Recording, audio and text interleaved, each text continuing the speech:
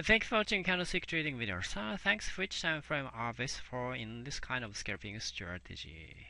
Would you mind please more clear on some tips to this strategy? Thanks. Daily time frame is best.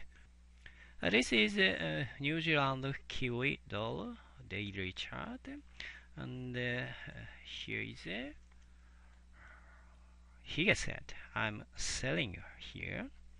First stop loss was and here using a previous bar, and after price go down, then move stop loss here.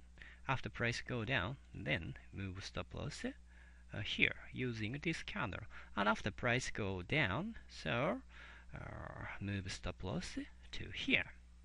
You can maximize profit using a stop loss. Thank you.